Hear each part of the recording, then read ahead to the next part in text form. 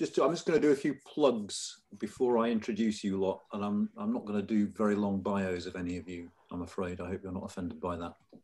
But just to reiterate, it's going to be John, Paula, Will, James, which handily is the order you appear in on my screen. And I'm going to start broadcasting now to start letting people in. So just wait until you see. Okay. Actually, one other thing I should say, even though we're broadcasting, is we've tried and failed to find a way to let us go back to a green room so I can thank you in person once the audience has gone. So we'll just get cut off at the end and I'll have to just email you and thank you, I think, because we couldn't quite figure out that tech.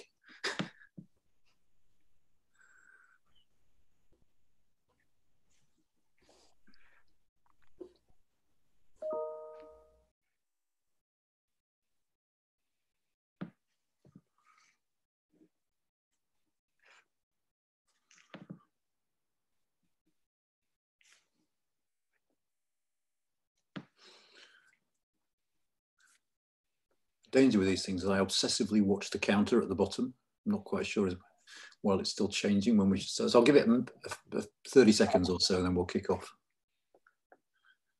Less excuse to be late if you're just changing rooms.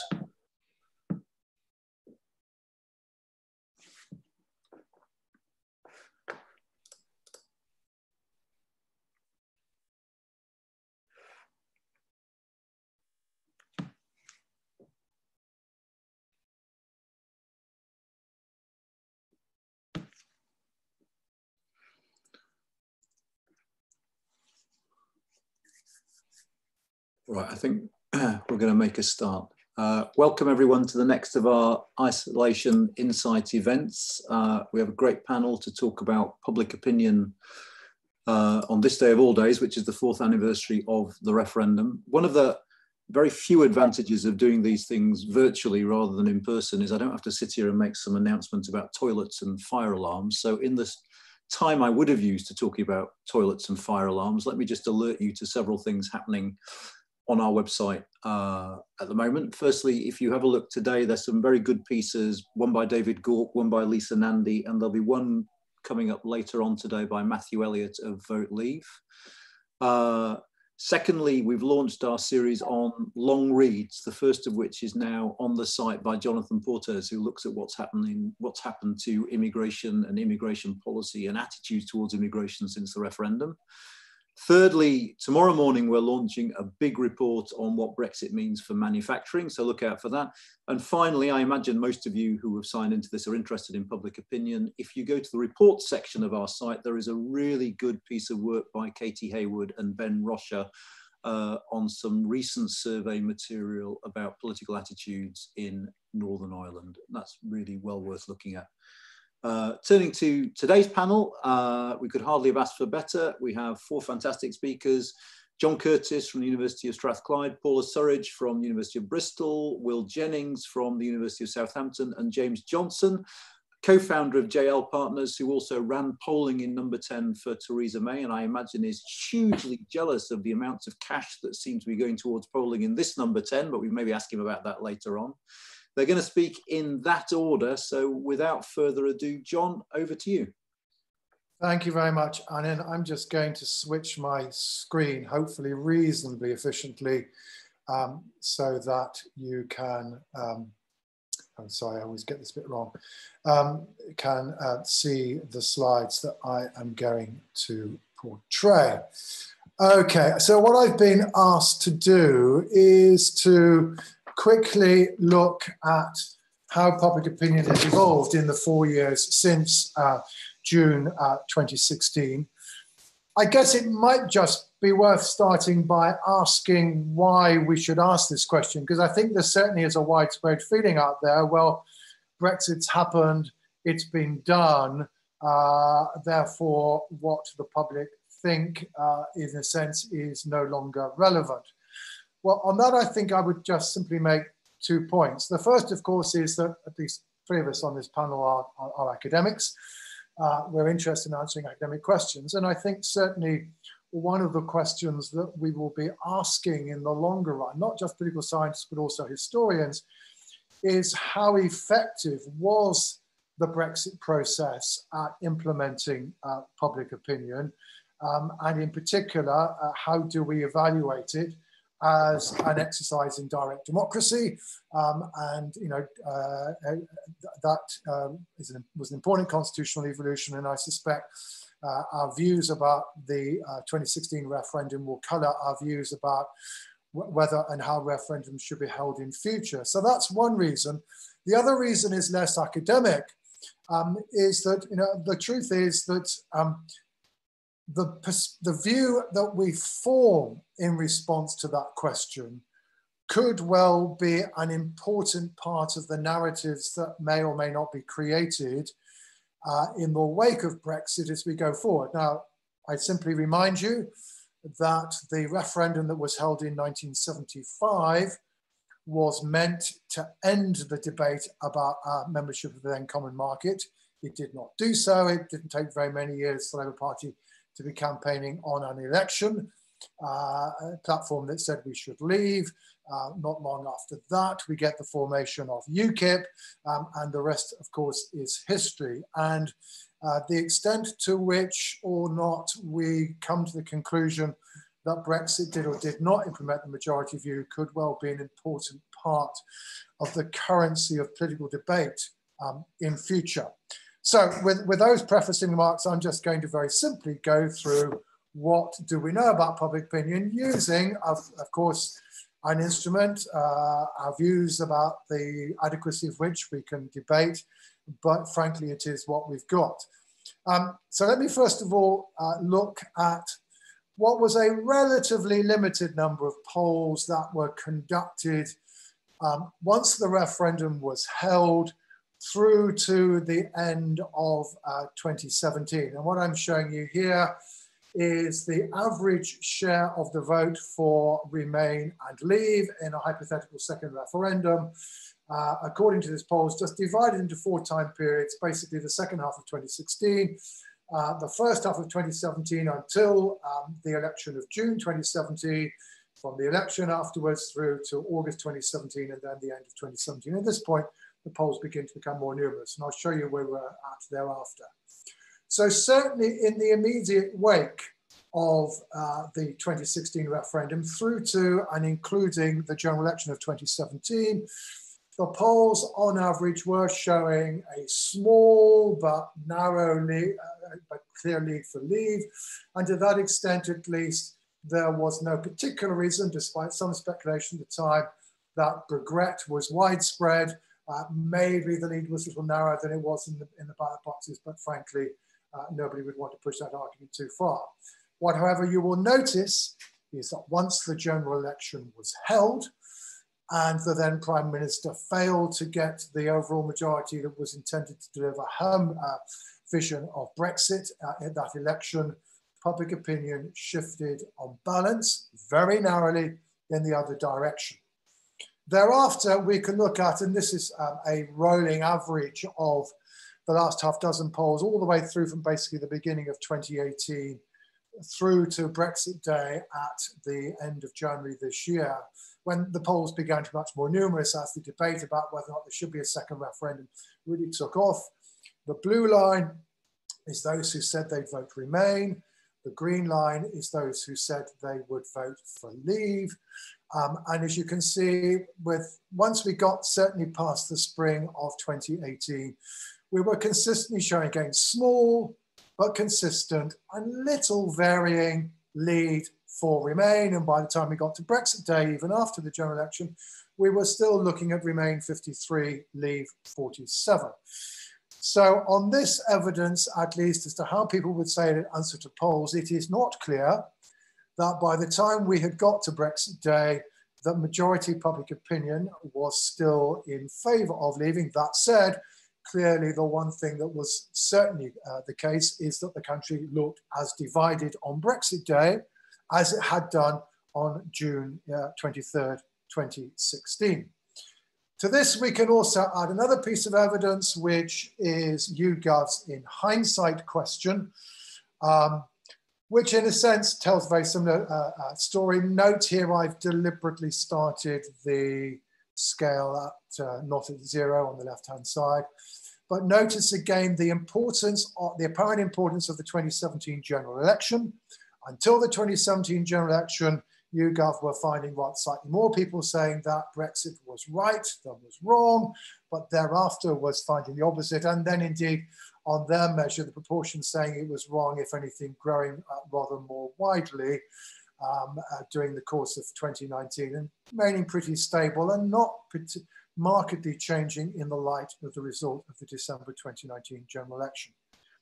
So in the light of that, you might be saying, well, okay, maybe regret wasn't in evidence in the immediate wake of the referendum, but maybe the sight of Theresa May, who was meant to be pursuing Brexit, people losing confidence in her ability to deliver in the wake of her performance in the 2017 election campaign, this is where regret kicked in. Well, actually, the story is a little more complicated than this, and certainly raises questions about the effectiveness of referendums as instruments of direct democracy, at least on a narrow vote. So this is taking the last half dozen polls that were done that asked people how they vote in a second referendum, broken where the views of those who voted Remain and those who voted Leave are tabulated separately. And as we have long and repeatedly said, the crucial thing about the Brexit debate after 2016 is that very few people changed their minds. On these half dozen polls, 88% of Remain voters said they do exactly the same thing, and so also with 85% of Leave voters. Some tendency for Leave voters perhaps to be slightly softer, but not dramatically so. The real action is and has long been evident of being on the right-hand side of this diagram, which are those people who did not vote in 2016. For quite a considerable time, this group was showing a clear preference for Remain over Leave. In part, these are younger people, in part, they're people who were unable to vote in 2016, but they're by no means the predominant part of this group. And in fact, on data that I've been collecting regularly throughout the Brexit processes via UKIS, you can actually chart how the views of abstainers change. So this is from NatSense Mixed Mode Probability Panel.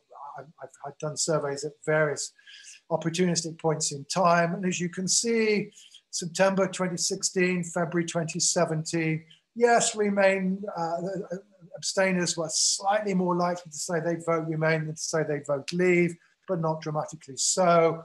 Come to the first reading, the other side of the 2017 general election, and the abstainers are clearly beginning to move in a Remain direction, and they remain consistently in that direction. If anything, they become slightly more so thereafter.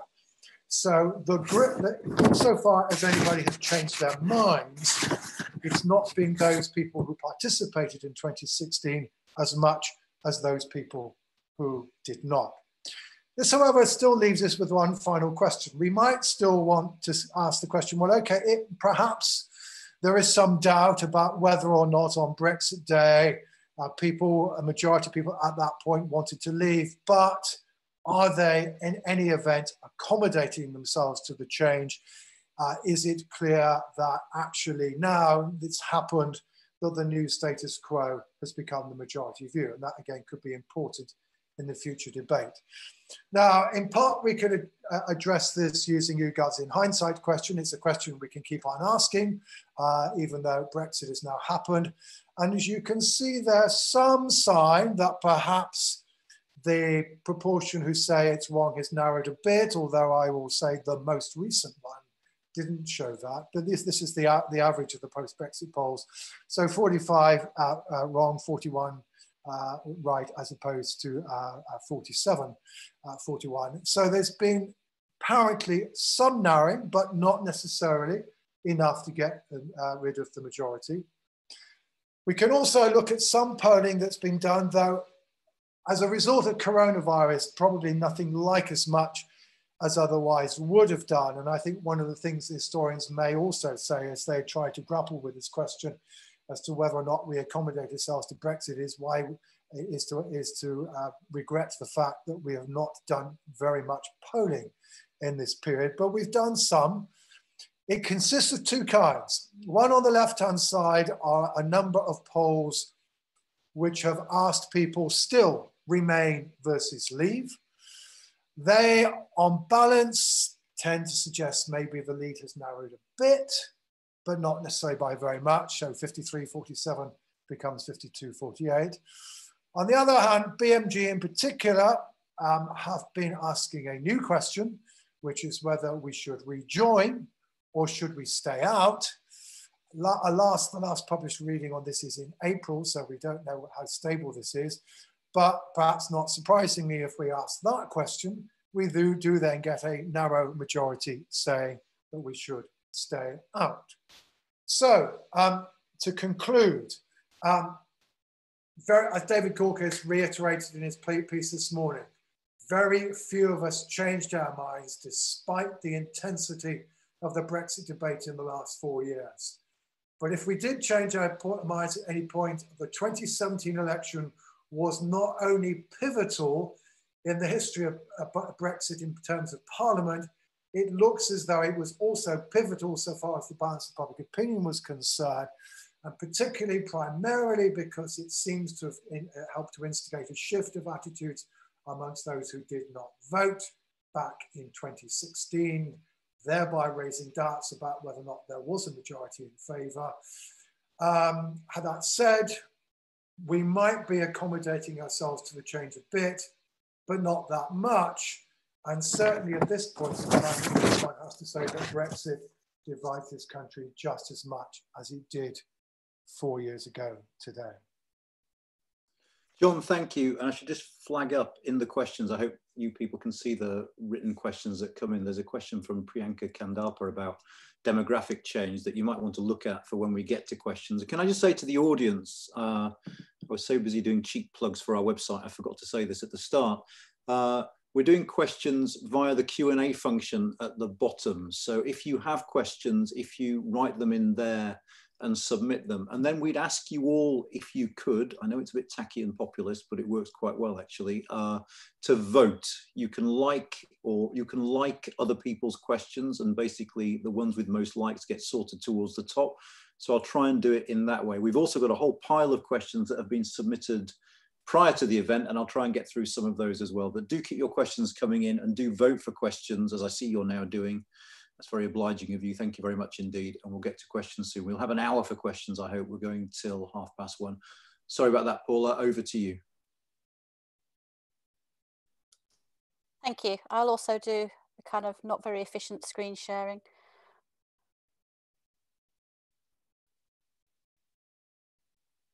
Hopefully that's working.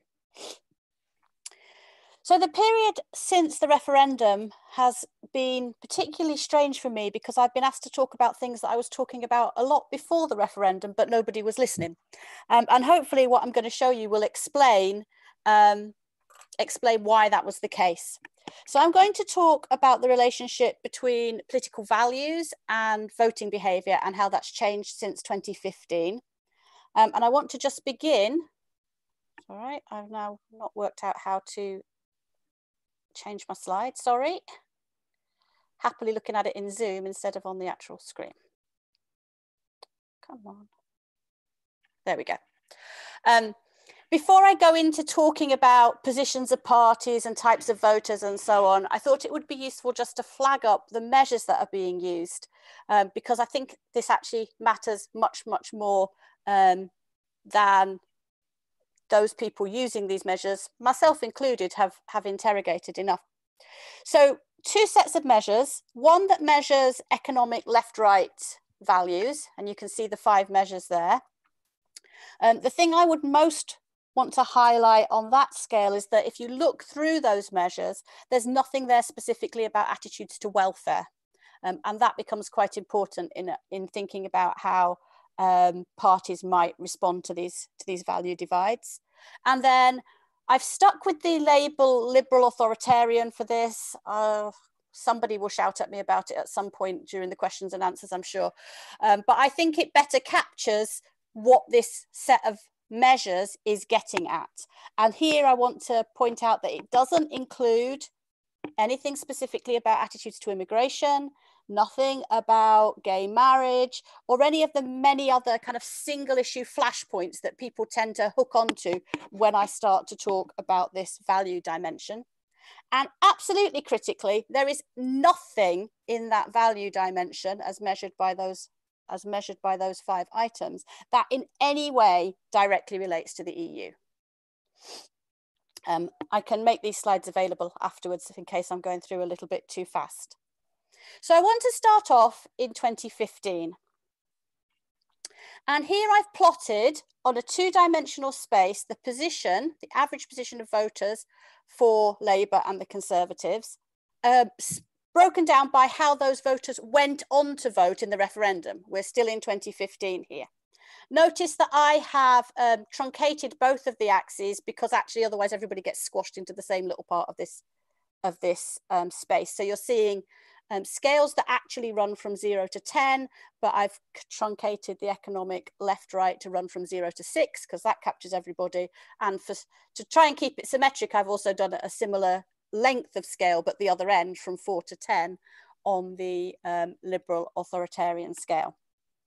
And what I really want to highlight here is that the divides that we've seen drive our politics over the last 4 years predate the referendum.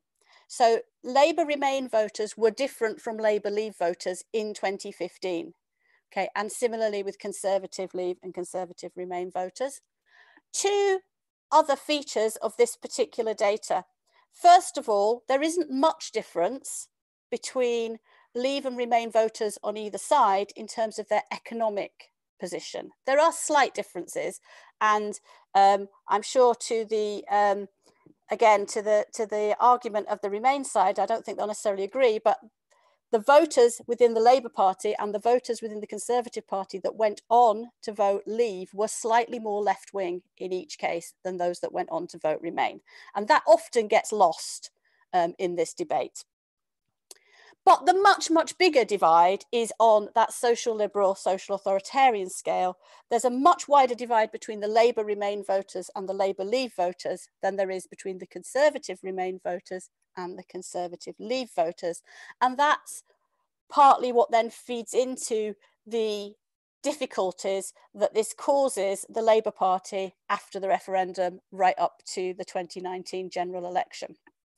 So oddly enough, a referendum that was supposed to heal divisions in the Conservative Party actually revealed divisions in the Labour Party, at least at the level of their voters. So I want to then use the same framework, the same set of scales to look at how the average positions of voters for the 2 parties have changed over this period. So we've got Conservative voting in 15, 17, 19, and likewise for Labour. You can see here that 2 processes have been happening at the same time. The Labour vote has been becoming, I'd say gradually, but actually that's quite rapidly more liberal across those 3 elections, whilst the Conservative vote has been moving more dramatically on the left-right axis. So we end up at the 2019 election with a position where the difference between the 2 parties is about equal on these 2 dimensions, whereas in 2015 the difference was slightly greater on the left-right dimension. I sometimes think of it, I can't quite show you with my hands in this format, but I sometimes think of it as like we had a box where the voters were positioned and we've kind of squashed it and turned it more into a parallelogram and pushed them together and apart in different directions. I know some people will want to know what the other parties look like, and I apologise in advance because when I add them on, this chart does become very messy because you've got a lot of parties moving around this space. But although it becomes very messy, it also really highlights how the Conservatives were able to do what they did in 2019, because you can see that the Conservative vote is out there on its own. There are no parties really very close in terms of the average position of their voters to the Conservative Party. They stand out on their own in terms of the economic dimension in particular. They also stand out on their own in terms of the liberal authoritarian dimension, if we take the Brexit Party and UKIP before that, I've used these as equivalent in this chart, out of the equation, which of course is exactly what happened in 2019 in a whole range of constituencies. You can see the part at the bottom there. The SNP vote largely occupies exactly the same position as the Labour vote, which partly explains some of the difficulties that Labour have in Scotland, not wholly by a long way.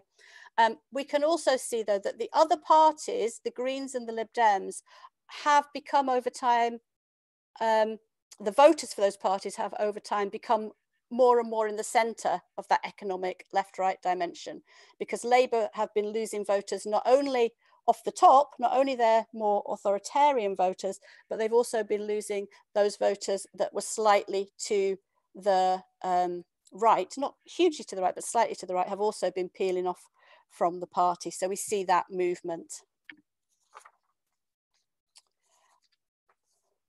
Sorry. So then I want to just bring us up to date with this story of the Leave Remain split and whether it's going to go away, whether it's going to remain important. The result of the Leave Remain split has been that the Conservative Party have gained voters that were to the left of them in 2015, but that were really not very different from them in terms of their social values on this liberal authoritarian scale. So as a result, what we see in the Conservative Party now is that there's a bigger split really between their voters on left-right values than on the liberal authoritarian values. So if the Conservative coalition is going to pull apart, it's more likely to be along economic issues, and that will be before the current crisis hit, the talk of levelling up and some of the things that were coming out of that very much focused on trying to keep that coalition together. And there are all sorts of challenges, I think, up ahead for the Conservative Party in terms of how they continue to keep that coalition together. And it puzzles me why, looking at that data, you would have a two-day argument about free school meals, but that's someone else to think about. On the Labour side, the difference between their Remain and their Leave voters is still very large in terms of these social liberal authoritarian issues. There are still some Labour Leave voters, and they are still distinct from the Labour Remain vote on that dimension. And that is going to continue to cause difficulties for the party in how they can talk to both sides of that debate. They are also, however, close together still, and always have been, in terms of economic issues. I think the party are partly misdiagnosing some of their issues by saying everything's fine in terms of economic policy, but in terms of uniting their vote, issues on economics are far more likely to do that than issues on the social divide. And I think that's all. Lovely, thanks ever so much, Paul. I'd completely missed that fact that the Leave voters were slightly to the left for both parties in one of your earlier slides. That was fascinating. Do keep sending your questions in, and do keep making my job easier by voting for questions, please, because then we'll get some filtering going on. In the meantime, Will, over to you if you're ready. Okay, absolutely. Let's see how it goes. Here we go. Let me just I'm going to see that. Can you see the screen? Yeah. Is that okay? I will fly through at a high pace so I can get this thing working. There we go. So I want to really talk about the issue of political trust and how Brexit, and a little bit about how COVID have really political trust upside down. I apologize in advance, and I'm going to show you lots of graphs and figures just to show you a bit of survey data, but I have tweeted most of it out. So if anything you kind of pause upon, just have a look at my Twitter feed and you'll see most of the graphs. I want to talk about three things. First, I just want to give a bit of background about political distrust and the referendum vote, where we started. Second, I want to talk about trends in political trust. And thirdly, since 2016, over the past 4 years. And finally, I want to talk a little bit about where we are and whether we might be entering a new era of political trust, how much Brexit has really turned our political world upside down. A commentator who's normally wrong on these issues, writing in The Guardian on 4th of June 2016, said that evidence shows rising levels of political disaffection in Britain, and rejection of the political and economic establishment is arguably one of the reasons that overwhelming economic arguments for staying in the EU haven't yet delivered a knockout blow. Distrust of politics and dissatisfaction with British democracy are strong predictors of Euroscepticism. The tailwinds of anti-politics are behind the campaign for Brexit. And remarkably, given my record of forecasting over the last 4 years, that was me saying that political trust might be important. And I think that really has proved to be the case over the last 4 years.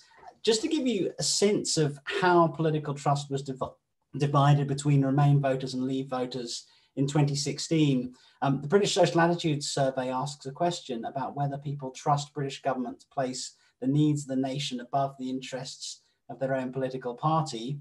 And in 2016, the number of Leave voters saying that they almost never would place the needs of the nation above the interest of their own party was 33% compared to 20% for Remain voters. So Leave voters were at the time highly cynical about politics. They also were more likely to give a response to the question, politicians don't care what people like me think, in the British election study in 2016. That's a 5-point scale where 5 is strongly agree. So they're more likely to agree with that proposition. And whereas Remainers in 2016, the British election study, were more likely to express higher levels of trust in MPs. So we had the vote, and it kind of reflected the higher levels of distrust in the political establishment, the political elite among Leave voters. What's happened since? I think actually political trust tells a really interesting story about the last 4 years, and it actually tells us that I think voters really follow politics. Over the period between 2014 actually and May to June 2017, in the run up to the general election, political trust kind of bumped along a little bit. There were little kind of fluctuations, but nothing really remarkable. And the time, just a warning that the time on the x-axis is not evenly spread. It's between different waves of the British election study. But we see that period between December 2016 and June 2017 during the kind of the period around the general election, and March 2019, a real collapse in political trust of the sort we haven't really seen as the Brexit process really hit the skids, and the government got in real trouble with its planning, and Parliament stood in the way. And so actually, it was actually quite a rational response of voters in this period to becoming just distrusting of MPs who they saw were potentially standing in the way of Brexit, or at least becoming frustrated that this process wasn't going on. But that headline figure really disguises what was going on among us under the surface. If you look at the trend for Leave voters and Remain voters over this period, I mean, it's first of all, as we saw it in the 2016 data, Leave voters were less trusting of MPs in general over this period, but actually in the period after the referendum, they kind of closed the gap. So by the election of 2017, Leave voters were as likely to say they had trust in MPs as Remain voters, still at not very high levels, but nevertheless. But in the period where Brexit seemed like it was falling apart, trust of Leavers collapsed again. But it's really notable in the last year how Leave voters not only have become more trusting again, as they have seen Brexit delivered, a government that is given much greater emphasis to, I suppose it was unfair to say that May didn't give emphasis to delivering Brexit, but to see Brexit break through the logjam in Parliament, whereas Remain voters slightly kind of rose in trust over the period in the run-up to election, but have fallen away since. And so we've actually seen a realignment of political trust where the group who are most likely before the referendum to say they had lower trust in politics and MPs are now more trusting of politics.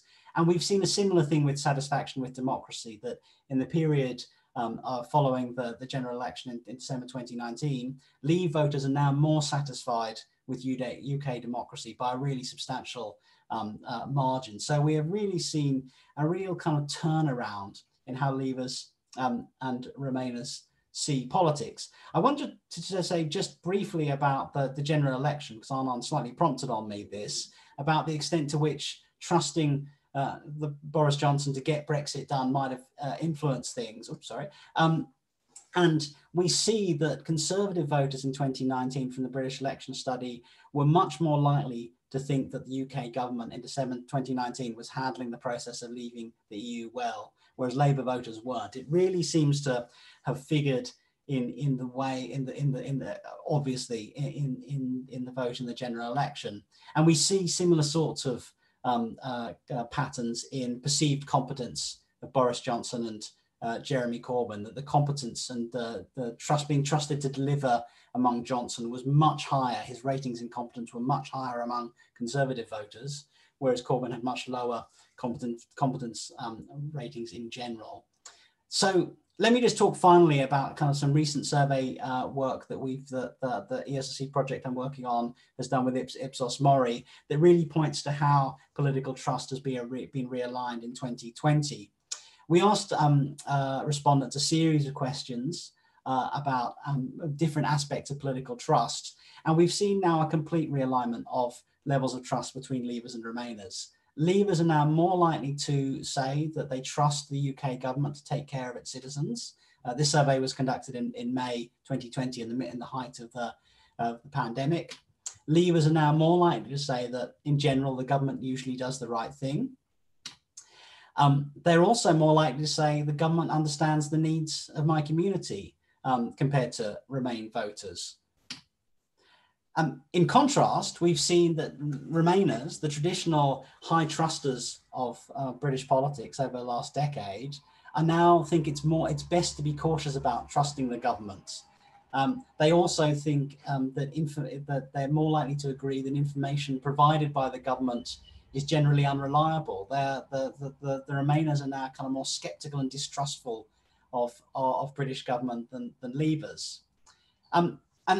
And just to close, what's interesting then is how feelings of political distrust might be being displaced in British politics today. Leave voters still express higher levels of distrust in media. They're more likely to believe that the media have exaggerated the extent of the coronavirus outbreak. And so while we might have seen a kind of realignment of political trust, it may be that some of our kind of conflicts around social political trust are moving to other forums. But just to kind of caution against being kind of going too far on that point, it's really important to say that despite varying levels of political trust and trust in media, there's very little difference in how people perceive the threat of COVID, either to them personally or to the country. And so while we see these kind of this realignment of political trust, people are still responding to real objective conditions and changes in performance of government. And so I've taken here the Opinion regular tracker of approval of the government's handling of the coronavirus situation. And while it's obviously true that Leavers have expressed much higher levels of approval, what's really striking from this rally round the flag that the government enjoyed in the early part of the crisis and has since declined, is that those two groups are moving together. And so although we have seen a realignment, the satisfaction of Leavers and Remainers with the government during the COVID crisis is moving in parallel and in parallel publics. And so to close, I think there's been a lot of talk about polarization in British politics, but I think with regard to political trust, it's not so much that political trust is polarized, but the winners and losers of British politics have changed sides.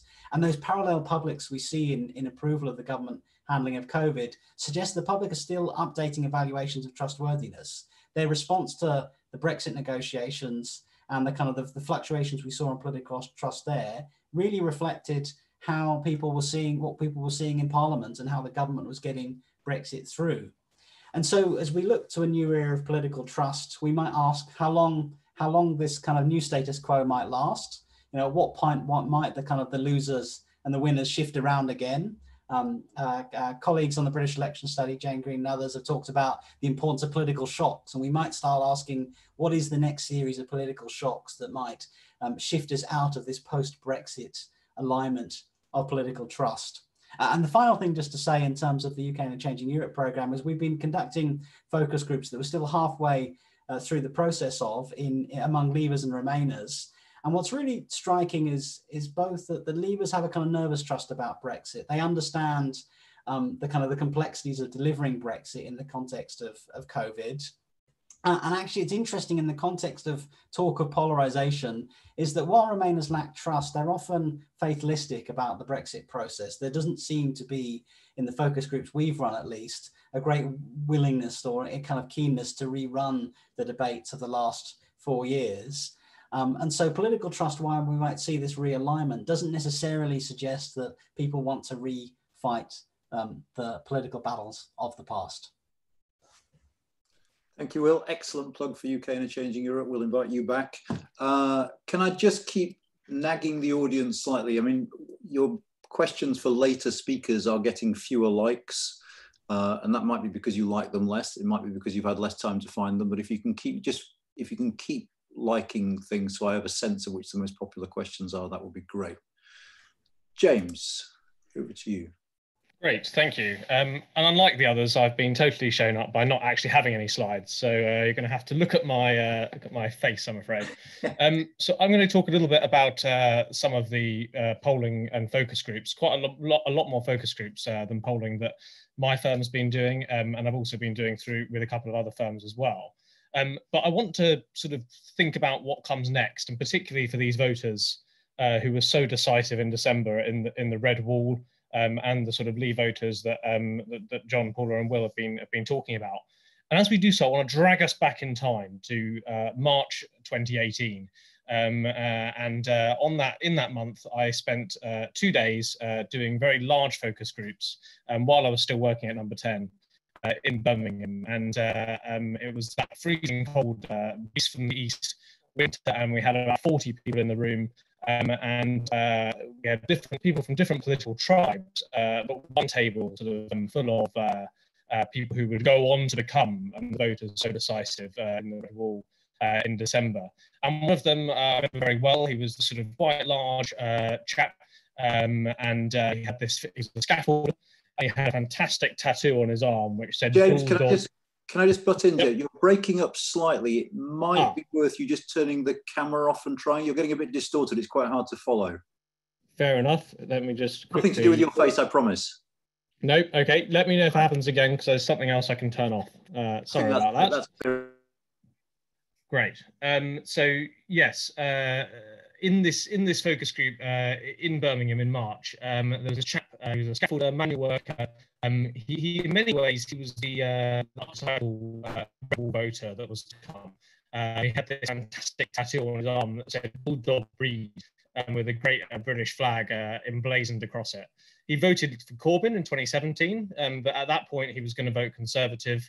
We don't quite know what's happened to him, but I expect that he did end up voting Conservative in December as well. His views tell us quite a lot about where these Red Wall voters are and where they might go next. And actually how it helps us challenge some of our simple wisdoms about these voters as well. And I think the first thing to say about them, James, there's still a bit of an issue. I don't know if okay, give me 1 second. Give me 1 second.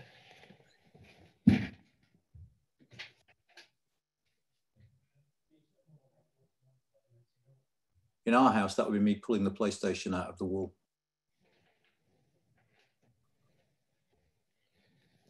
Okay, we could try once more. Sorry about that. No, that sounds so far so good. Sorry about this. That's okay. No, it's probably my fault. It has been working fine, but let me try again. So the key thing about these voters is this sense of fairness, which really pervades everything that they think out. It explains why they voted Leave, and it explains their views on other things, some of those issues that Paula touched on in her presentation. And I think it's really important to realise that this didn't start with Brexit for these voters. They've had these views for a long time, and they had this frustration that they work hard day in, day out.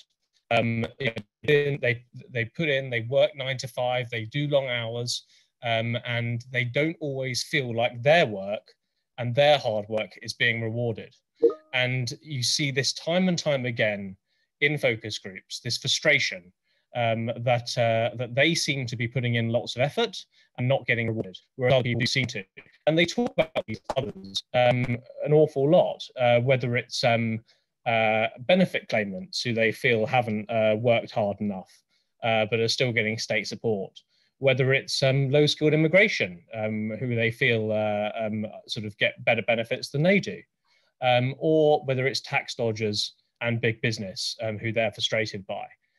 So this really pervades a lot of their feelings, and I think it's really important that any discussion around Brexit is based on that, because yes, that feeling, that frustration, helps explain why people voted Leave in 2016, but it also helps explain why people voted UKIP in 2015, and why people voted Conservative in December 19 as well. So even if Brexit goes away, that feeling, that frustration is not going anywhere. A couple of other points on that. Immigration, I mentioned there. We have seen across a number of metrics, including some of those, the Ipsos Mori tracker and others, showing that attitudes towards immigration have got more positive, and that frustration, concern about immigration has gone down overall. But we also know from the British election study that immigration was an absolutely key reason for many of those voters opting for Leave in 2016. And again, when you go and do focus groups in these areas, when you go to Darlington, when you go to Wakefield, when you go to Warrington, South, or wherever it might be, it still comes up, and it comes up very strongly indeed, especially around the frustration about low-skilled immigration, impact on public services, impact on community. Now, whether that's right or wrong, perception is reality. That exists. People still think that, and that is a really important thing for politicians to take seriously. It was flagged by the 2016 referendum, and it will continue to be important when speaking to those voters. But I just want to touch on Brexit itself, because yes, obviously these voters, Bulldog Breed in the Birmingham focus group, he voted Leave. He wanted his vote respected. He probably wanted, as I say, some form of immigration control. And all of that sort of does tally with our sort of standard view of these Red Wall voters. But I want a bit of a myth on this, because these voters aren't as predictable as you might think. And sometimes they are a bit unfairly characterized by the Twitter and Twitter bubble and the commentariat, and indeed sometimes by the Conservative Party itself. I think the key thing that I found in hundreds of focus groups, both while I was at Number 10 and since, is that these guys aren't really Brexit culture warriors. They don't actually read much about the ins and outs of Brexit. They're not sort of keeping up to date with every last twist and turn. They're not the people who went out in Westminster all through 2019, sort of protesting Brexit. They're quite normal people who are, yes, they were frustrated by the process. Yes, they want their vote to be respected, but they're not completely incensed and motivated and brought to anger about it, perhaps as some of the more prominent Leave voices might lead us to believe. And that's backed up in some of the data as well. So in the Ipsos Mori tracking issues index, you've seen Brexit decline. You saw that decline, yes, because of coronavirus, but also just before, after the 31st of January deadline as well. And in polling that I've done, the number one priority after the general election for these Red Wall voters is not Brexit, it's the NHS, and also cost of living as well. So there's this growing sense that, amongst these voters that, once sort of Brexit is done in their minds, and for many that was January the 31st or even the election on December 12th, it's going to be less critical to their vote. So, yes, they're not changing their minds on Brexit, and I think, John's polling clearly shows that. They're not sort of changing their position, but they may well be much more interested in other things. And we've seen that in some other metrics as well. In terms of support for an extension, much more fluid than before. Before Number 10 hardened their position on extension, we actually saw in some polls a plurality of Leave voters saying that they were quite happy with an extension to the transition period if that was due to coronavirus. And even when I was running the poll at Number 10, after the ill-fated Chequers summit in July of 2018. James, you just want to pause just for a sec, because it's sort of coming and going, but when you restart it gets better. If you could just do the sort of last tiny bit and start again, it might be clearer. Yeah.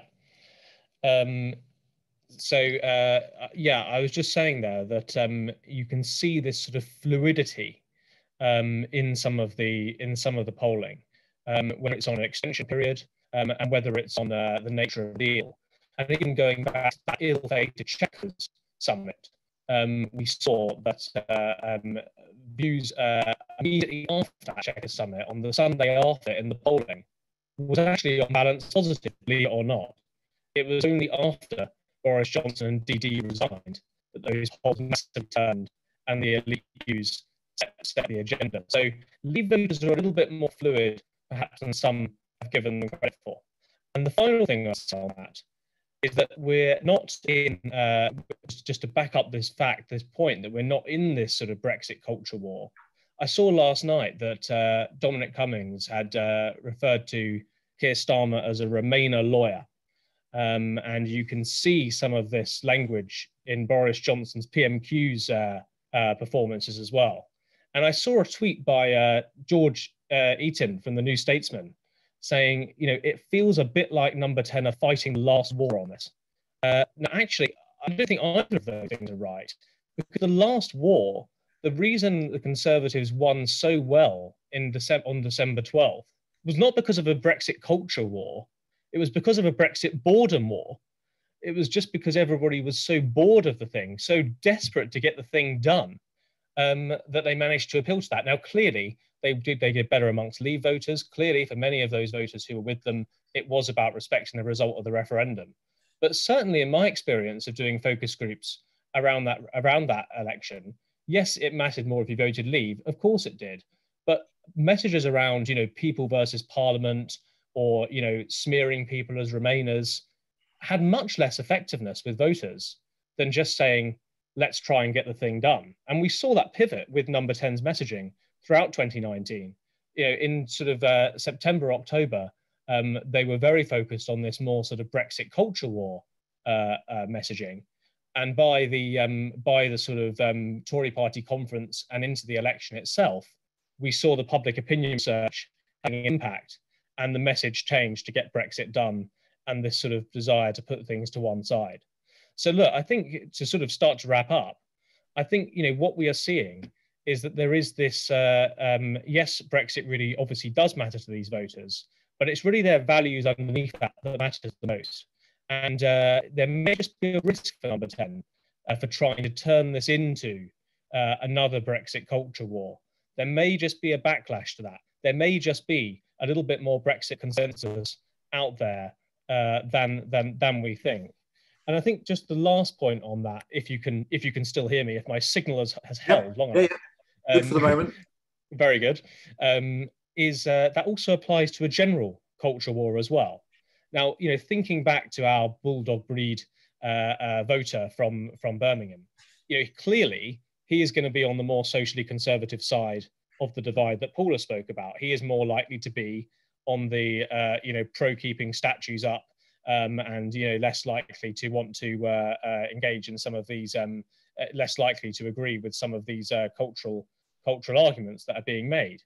But again, people hoping to capitalize on that, potentially Number 10, might be disappointed. Although they do hold those cultural views, they simply have bigger priorities around the NHS, around the cost of living, and around immigration. So there is a trap for Labour that the Conservatives are setting, because as Paula's research shows, you know, there are those Labour voters who are more socially conservative that could yet be captured by the Conservatives. But if Labour doesn't fall for the trap, and it looks like Keir Starmer isn't doing that, then actually those voters may well care more about some of those bigger scale things. So look, just to finish, clearly these red wall voters, they are the key to the future. They are the most important. You ignore them at your peril as a political party. You know, whether that majority of 80 is taken away at the next election very much depends on these voters that came to our attention because of 2016.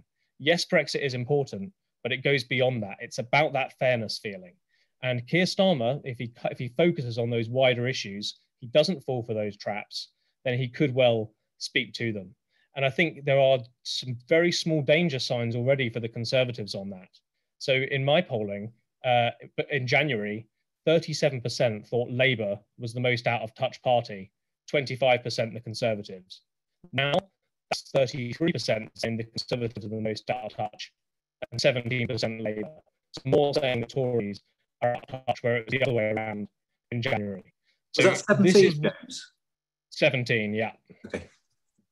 So this is where the fight now comes in on fairness, on who stands up for me. Because this bulldog breed voter is actually a lot more complicated than we think. And he might not be won over by culture wars. He might not be won over by a reheated Brexit debate. He'll be won over by who he feels stands up the most for him from the political class. Brilliant. Thank you very much indeed, James. You put your camera back on if you want. I'm not sure it made all that much difference. Sorry about that. That's all right. I think I detected at least 2 Curtis head shakes, so we're going to have a good debate going forward, I think. And we might ask Will what he thinks of the term culture war at some point, because I did notice a tweet. I can do a Curtis head shake for that if you like. We'll get on. I feel honour bound to start with Priyanka Kandarpa's question, just because, I mean, she's won. And Priyanka, if you ever come to one of our events, we'll give you a mug in recognition of the fact that you're the clear winner. And the question, I think, is to you, John, basically, which is about, if anyone else wants to chime in, they can, the degree to which these shifts, these albeit small shifts that we've seen, are down to demographic change rather than anything else. That's to say, people who couldn't vote in 2016 are now being asked because they're 18. You're on mute, John. It's part of the story, but it's only a probably relatively minor part of the story. If it were true that we were simply looking at the consequences of demographic change, then I should have shown you in the slides a gradual secular increase in support for Remain and a gradual secular decline in support for Leave. That is not what I showed you. What I showed you was a moment in time, which is a relatively short period of time, immediate wake of the 2017 general election, when opinion shifted, and particularly shifted amongst that group of voters who abstained. The other thing I can say, it's a while since I worked this out, but a very large poll that Survation did, probably a year out from Brexit, you had to get to age 35 before you got as many as half of those who had not voted in 2016. So the point is, it's a lot of people who were 18 in 2016. There will be disproportionately younger people, but even though they could have voted, they didn't. So the demographic profile is, that ratchet is going on.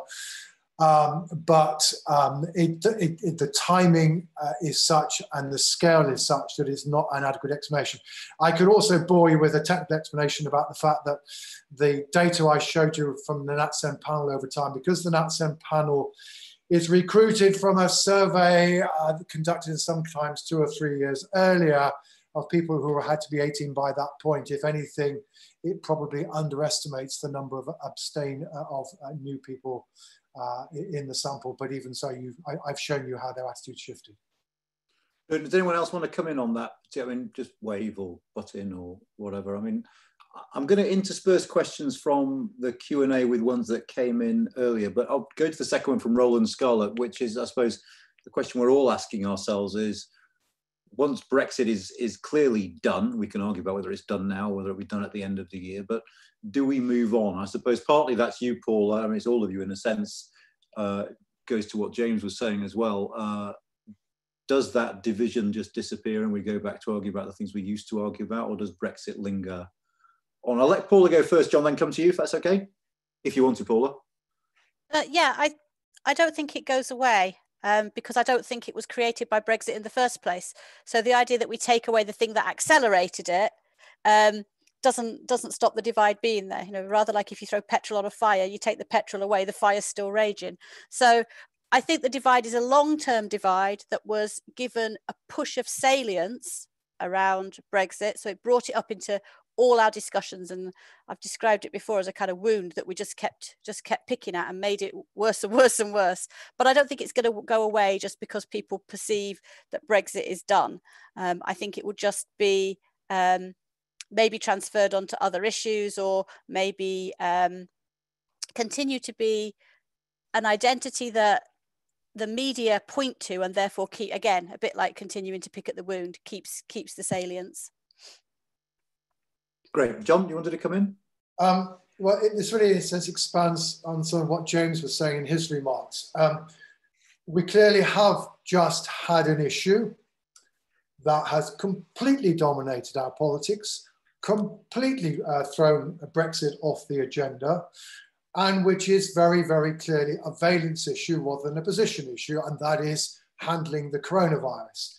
And if you actually look at the dynamics of support for the Conservative and Labour parties from April, when the Conservatives were at their very height in the polls with around 50% support, and look where they are now with down to 43 and Labour up to 37, what you discover is the decline in Conservative support in the last 3 months has occurred equally amongst Remain and Leave voters. The increase in Labour support has occurred increasingly amongst Remain and Leave voters, from which 2 points flow. The point is other issues may come along and they will create a dynamic that can well change the position of the parties, could well, if they were to continue, be sufficient to enable the Labour Party certainly to deny the Conservatives an overall majority, but without actually disturbing the underlying structure, which is still there. It is still the case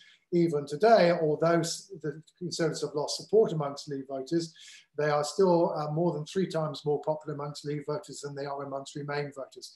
So the structure could still be there, but a crucial thing to realise is that the dynamics of party support, and particularly if dynamics of party support are caused by valence issues, it could mean that the structure is undisturbed, but actually the prospects for the party to transform, and that therefore the argument that Labour has particularly to win back Leave voters is not necessarily correct. Labour can win with the existing Brexit structure so long as people think that the current government is screwed up. And James, James and Will, both of you. James, you want to go first? Yeah, I just agree with that and say that I think, perception of leaders is also crucial for that. And I think what's going to be really interesting about whether Labour can make inroads with those Leave voters is actually what priority those voters are putting on leadership. Because the thing that really struck me in the December 19 election was those Red Wall voters, they loved Boris. Like, they loved him. They called him one of them. They said that he was a common man. And I'll let people judge for themselves on that. But, they really liked Boris Johnson, and they were looking, and a lot of that was because what they were really looking for was authenticity and someone who says what they meant, and someone who, was strong or stood up for their own views. Now, what's going to be really interesting is whether we actually see a change now in what people are looking for from their leaders. And if coronavirus means that we see competence being more important again, then that's going to be a natural benefit to Keir Starmer.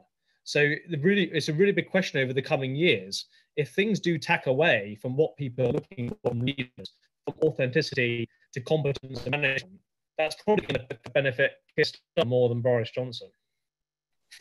And without wanting to repeat what the other speakers have said, I think it's really important to reiterate a few things, actually. And I think that point that Paula was making, that even if Brexit goes away and is resolved, the underlying value divides in public opinion are still going to be there, and actually the elite cues will still be really important. And the point John was making about, I think this applies especially to electoral geography, that a lot of the trends that we saw, the Conservatives have the breakthrough in terms of the Red Wall in 2019 have been there underway for 30, 40 years, and what John was talking about, almost the tide of leaders have concealed them, that actually some of the biggest breakdowns in the association between, for example, education and Conservative vote occurred under Tony Blair. And it's just because it was such a large majority that those changing patterns shifted. And the thing I would just add to what James was saying, I think it's really important around competence and more broadly is this issue that all leaders experience, what we call kind of in the political science trade, the cost of governing. That essentially there is that kind of gradual seeping away of evaluations of competence as people are in power for an extended period, which is why in some ways parties change leaders at various kind of convenient moments to them. And so I think that is the really huge challenge that the Conservative government will face over the period of the rest of the Parliament, is actually maintaining its reputation as being competent to handle the core issues of the day. And I think actually we're really only at the start of the kind of COVID crisis, that as a public health crisis, and we're going to shift increasingly towards COVID as an economic crisis and a kind of a crisis of how we live. And so I think that's going to be a really crucial line of conflict going forward. Thank you. I'm going to try and not take all of you for everything going forward, just because we've got so many questions. But the next two on the list, actually, from Sharon Lander and Alex Braley, are sort of linked. Well, I'm going to try and link them in the sense that what Sharon's asking is whether the prospect of a sort of post-COVID recession is changing people's attitudes towards Brexit. That might be towards transition, which I know you've written on, John, or towards Brexit more generally. Is there a COVID impact on public opinion? And is there, in public opinion, a perceptible, any data about trading off economic loss for sovereignty? And has that data changed at all as a result of COVID? I don't know if any of you, they're not very straightforward questions, I know, which I imagine is why none of you has unmuted yourself immediately.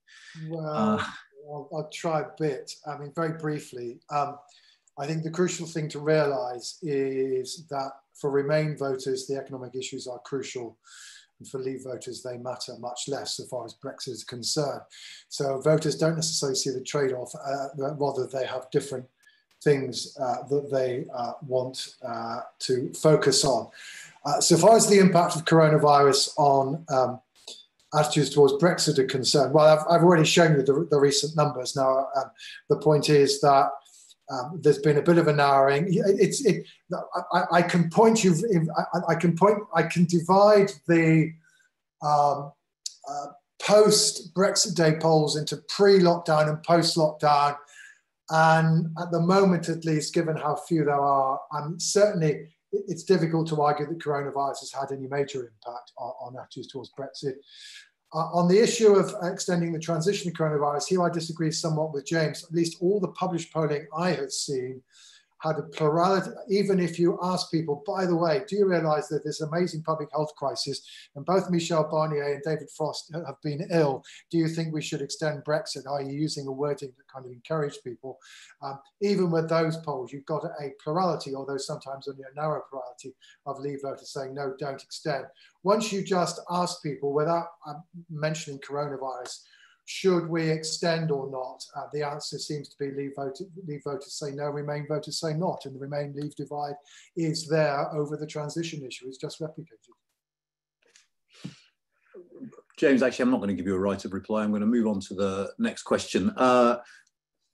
This is from Matt Bevington, who wants to know, is there any kind of correlation between income and attitude towards Brexit that you can see ongoing in the data?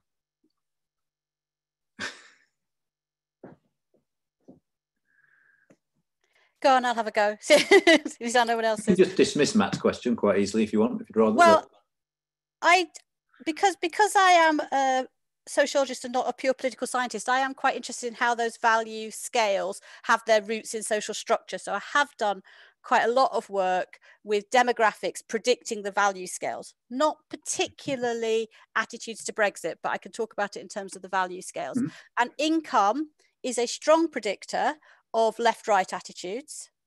It is virtually uncorrelated with liberal authoritarian attitudes once you control for education. So I would put it really simply, education drives that liberal authoritarian dimension, income and wealth drives the left-right dimension, and it's the clash of those two things that you have to understand in terms of working out what people think about Brexit.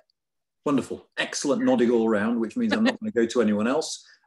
This is, I suppose, I'll give this to you, Will, and you can, I suppose, question the premise of the question if you want. It's one that came in earlier from Jeffrey Thomas, which is, can trust in government be restored? I mean, all sorts of things bundled up in that, which is A, have we completely lost trust in government? But B, what factors determine how much trust we have in government? Well, I mean, I think the first thing to say is that the evidence we've seen in the last year is that actually the Johnson government was able to rebuild trust in using the measure of kind of trust in MPs, but trust in government by delivering Brexit. And I think actually, if you know, the focus group kind of evidence that we have suggests that it really matters to people that politicians deliver on their promises. And I think that was why delivering on Brexit was so crucial for the election. And so I think, you know, at a base level, I think Brexit gives us an indication of how delivering really matters for voters. There is a question, I think, beyond this, that the government delivering on Brexit has only put us back to the level around where we were, where we started. And so I think there is a much more fundamental question, which is about why are there such high levels of distrust in politics in liberal democracies across the world. Actually, it's not just an issue facing the UK. And actually, one of the issues that we've been looking at on our research project is actually in certain more authoritarian countries with much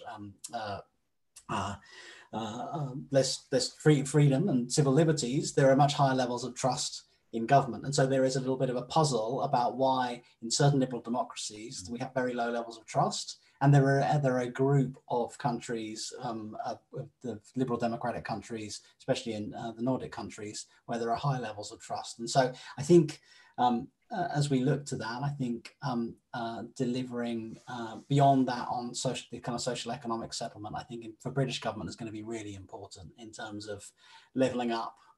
But also rebuilding trust among Remainers. I think that is almost in some ways the next challenge. I know you kind of prompted me a little bit on the culture war. The kind of culture war is a very tempting road to walk if you're interested in kind of wedge politics. But I think if we're interested in rebuilding trust in politics, culture war politics, such as we call it now, everything that seems to be kind of aimed at some sort of political polarization is not necessarily the road to go. And so I think that is, you know, James talked about actually this issue of whether voters really are looking for polarization and kind of cultural war politics. They're actually just looking to get some of these things off the table. I think rebuilding political trust will not be helped by a politics that is about focusing on very kind of divisive issues that activate the extremes on both sides of the political spectrum.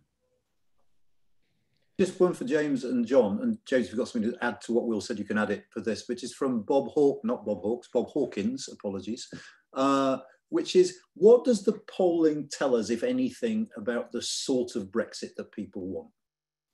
Are there numbers on this?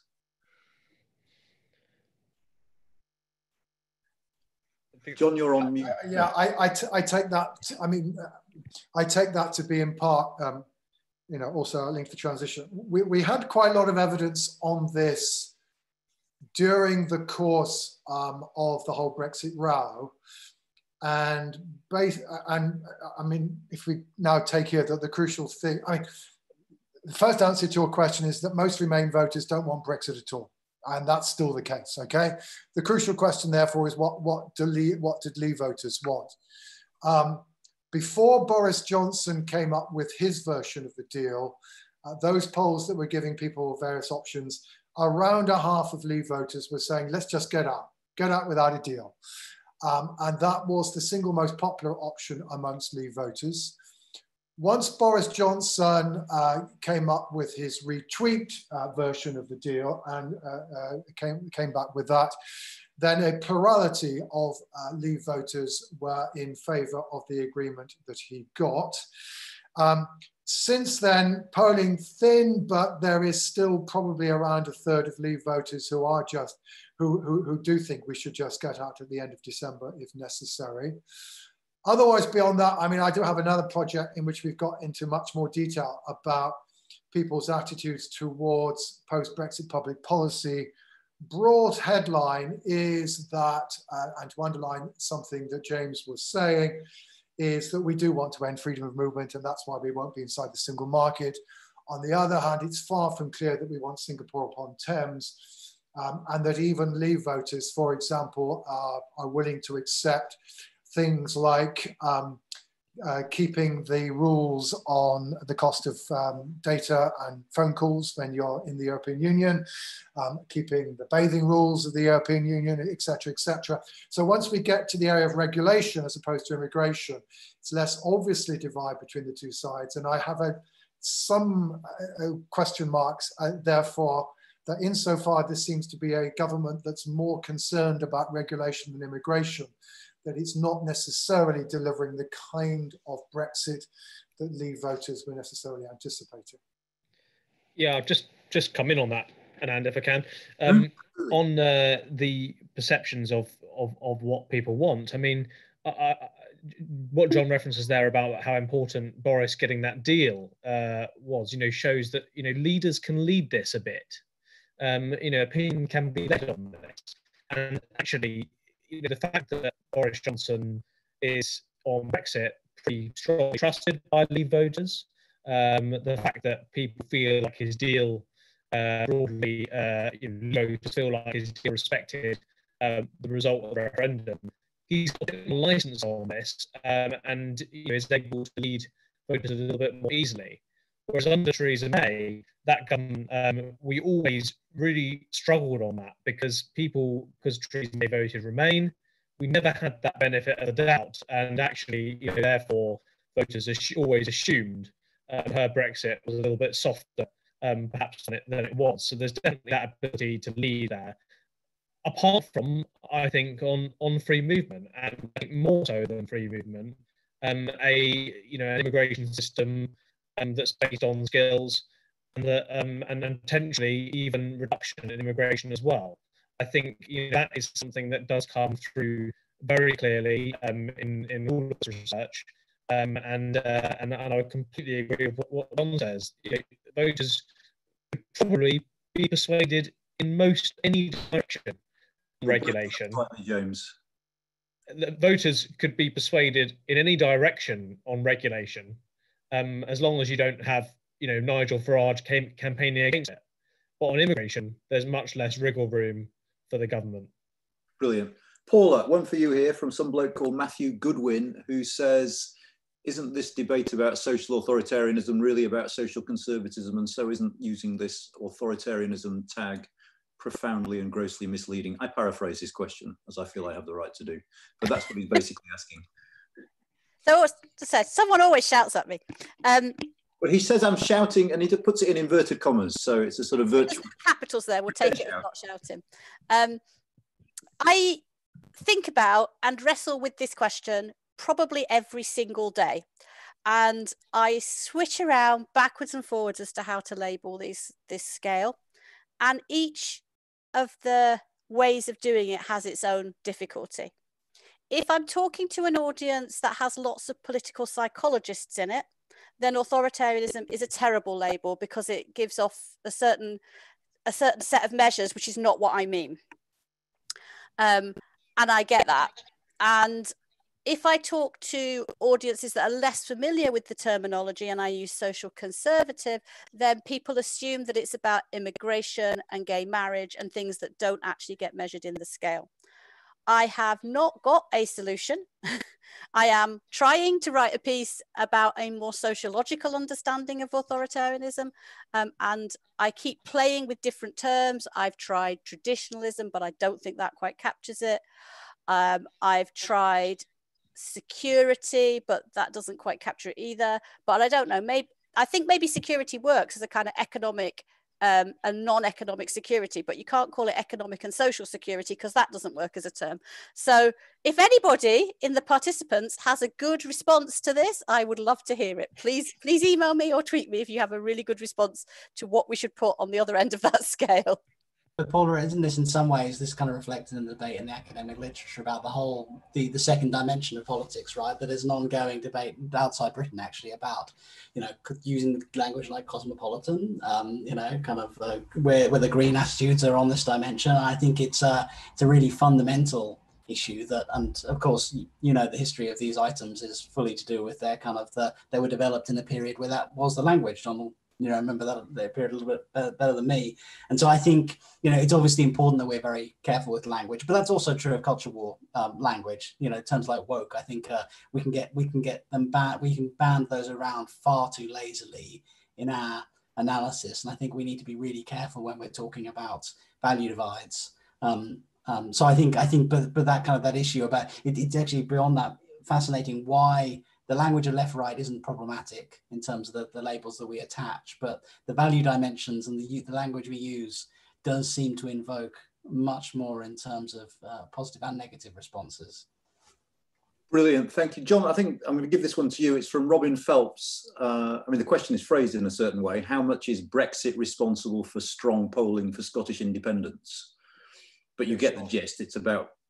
Yeah, short answer, significantly so. So we are now getting, I mean,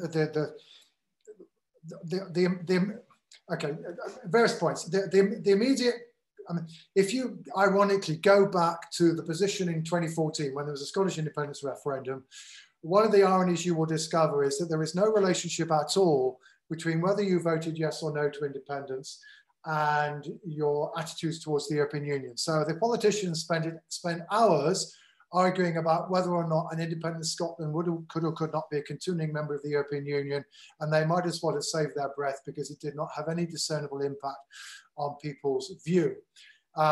However, once you get to the EU referendum, after the EU referendum, you begin to see a relationship emerge between how people voted in the Brexit referendum and their current views on independence. Now, for quite a while, the net effect of that was zero. In other words, now there were between a quarter and a third of yes voters who voted leave, and some of them went off in favour of no.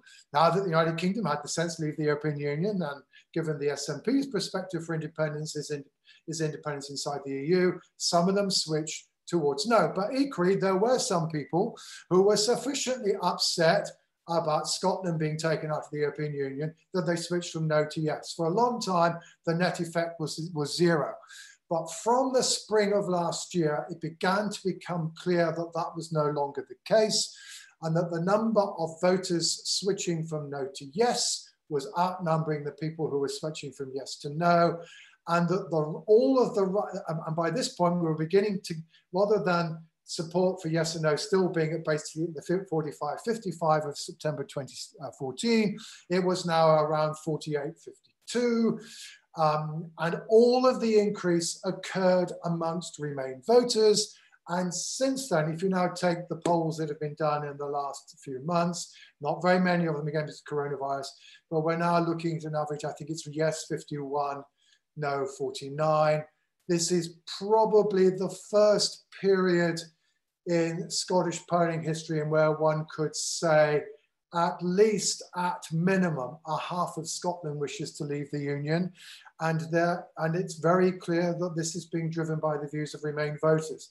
So certainly, you know, whatever your views, if you are a unionist, you have to understand that so far at least, the pursuit of Brexit has served to undermine popular support for Scotland remaining inside the UK, such that the outcome of a referendum is highly uncertain, and probably for the first time ever, the SNP might be thought to have a realistic chance of winning. That said, of course, coronavirus brings in its own dynamic and its own potential consequences. But you know, you won't surprise me to tell you is that when you start asking people, has coronavirus make a difference to your view? Those people who are yes voters say, yes, it's confirmed me in my views that we should get out of the UK. And those who are on the other side of the argument come up with the opposite point of view. And of course, what one certainly has to be brought in mind, valence issue as it is, whereas Boris Johnson's personal popularity and that of his party has taken a severe tumble since basically the middle of May. The Scottish government, even though it's faced many of the same issues and has made many of the same mistakes, has so far emerged as people still having trust in. And I think in part that's just to do with tone, as indeed I heard Nick Robertson this morning on Today programme asked Brandon Lewis, might it not be in your interest to occasionally admit that you got it wrong? An answer came there, none. Nicola Sturgeon has been much more direct, much more upfront about the difficult decisions that she's had to make. And I think, and also frankly, has also been much more understanding that what people want to get out of, what the bit of lockdown they don't like is the lack of social contact. It's not the fact that they can't get back to work. So she has been pursuing a tougher lockdown, trying to get rid of the virus, focusing much more on the social side, being much more upfront.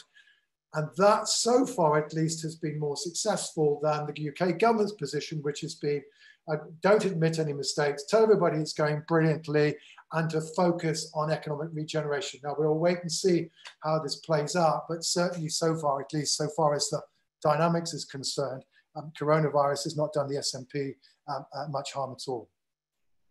James, I'm going to try and get another couple of questions in. We've got 5 minutes, but James, I'm going to give this one to you. It's one that came in earlier. I mean, the specific question is about voters in red wall seats and whether or not they're in favour of extending transition. But there was some polling done for one of the anti-Brexit campaign groups recently, I think might have been Best for Britain, about the red wall seats. It was interesting. But do you have any insights into whether people in these red wall seats have specific views, as in different to the rest of the country, and what their views might be on Brexit, whether it's on the extension or what sort of Brexit we might end up with? Yeah, I mean, it overlaps. I'll tell you what, I'll turn my video off just in case I turn robotic again. I think it takes what John was saying, in that, you know, these voters will be, you know, much more likely to be Leave voters. So therefore, they will have more sort of slightly stronger, more sort of obviously pro-Leave views. I mean, the interesting thing that I've picked up on in focus groups, and I think there were some focus groups, you know, for a terrible slight from a pollster, but I can't remember who did them, but they were written up in the Times. I'll dig that out afterwards. Oh, James, you're going robotic again. Oh, excellent. I'll slow down. Whenever I interrupt you, it fixes it, which is great for me. That is bizarre. Just to say, really, that you know, I do think that one risk on not extending, and one risk on existential face-off with the EU, potentially with no agreement, is that a lot of voters, when I've discussed it in focus groups, and it's been discussed in others, they sort of can't quite believe that Brexit is being talked about, because they think all of the focus should be on the pandemic, and it always creates laughter. We just have a quick pause, James, just to see if it'll sort itself out. I was sort of losing you. Sorry, I'm never going to get across this. I can't believe Brexit is being spoken about. Yeah, they can't, just to finish, I mean, they basically can't believe it's being spoken about in the context of a pandemic. So that level of you know, disbelief, you know, may well not help a government that wants to you know, have the existential face-off with the EU. I think that applies in the red wall as well as other places. Could I just follow up on that, Alan, a bit from the focus groups that we've been doing, which is seeing very similar things. The first point actually that John was saying about admitting when you're wrong. I mean, one of the themes that we've been asking Leavers and Remainers about, you know, rebuilding political trust. And one of the things you ask them, you know, well, what can politicians do, is admit when you're wrong, you know, admit, you know, deliver, but also admit when you're wrong. And our other finding from talking to Leavers is that they're relatively phlegmatic about questions of extension. And I think the other really important warning sign, I think, for the government in terms of what they're saying, is that actually voters, Leavers and Remainers, are both very wary and conscious of the possible conflation of the effects of a no-deal Brexit and COVID, and the idea that you might be able to kind of just ship secretly a no-deal Brexit quietly, and a no-deal Brexit through, and say, well, we're going through this kind of this massive public health and economic crisis, it's nothing to do with Brexit, I think would be potentially naive. That the voters are actually very aware of the challenges the government faces, and they've actually given them, you know, they're in some ways, although they're quite critical of handling of the crisis, they still express relatively high levels of implicit trust. They still trust the government to do the right thing and to look out for them. And so I think that those dynamics for the next 6 months are actually far more potentially volatile and complicated than are currently being presented. And voters are actually making very sophisticated evaluations of what's going on, because they know we're in the middle of a huge crisis, and they know the government's making really tricky decisions. So, I mean, let me push you on this, and any of you can come in. We've got about a minute left, but it's the question from Jeffrey Thomas, which is, so if we leave with or without a deal at the end of the year and it leads to disruption and there seems to be some sort of economic impact, so what? I mean, what does that mean? We're a long way from an election. Is that important, or is the government just calculating that we'll get it out of the way now, and by the time we come to have another election, it won't matter anymore? Any of you want to speculate? Well, I mean, I think it is really speculation, but I think the sorts of questions you might ask will be, how severe is the disruption? How are the government able to frame whatever disruption from a no deal? How they frame that disruption, and how fleeting is it? I think, you know, the question about will it matter for the next election will be, is it fundamental? Does it kind of lead to kind of lasting economic impact, or is it a matter of a short period of disruption on top of what we've gone through with COVID? And by the time of next election, people are looking towards new priorities. And I think those are things we really can't know until we go through that process. But it is a very risky strategy for any political party to kind of pursue. Brilliant. Does anyone else want to come in on that? Just very quickly on that. I think, you know, I know what some of these people mean when they say, well, it doesn't matter if we are, you know, only 2 points behind because, you know, the election is miles off. But there is an election next year in Scotland, as John said, where Brexit actually does have an impact on views towards independence. And I think this is the major, you know, slightly unspoken thing, which really can create a huge impact, you know, in the coming months and years of the Conservatives. And as John said, those numbers are not going in the right direction. And if the SNP get a majority in that election, where the Conservatives have the best bet at getting seats, more so than Labour, then that's going to greatly increase the chances of independence. Brilliant, thank you. Unless you desperately want to come in on this, Paula, it remains for me simply to thank all of you. We seem to have lost John. I've lost him from my screen. But thank you so much for taking the time to do this and to speak to our audience. Thank you to our audience for attending, for all your questions. I'm very, very sorry. Perhaps predictably, we only got through a small number of them. And look out for another event. Our next schedule, well, not scheduled as yet, event is going to be on devolution, and we'll be getting a date for that fixed, and we're getting it advertised fairly soon. In the meantime, you may now go and have some lunch. Thank you to everyone. Keep well, and we hope that we will be seeing you in person again in the not too distant future. Thanks ever so much, all. Bye-bye. Thanks.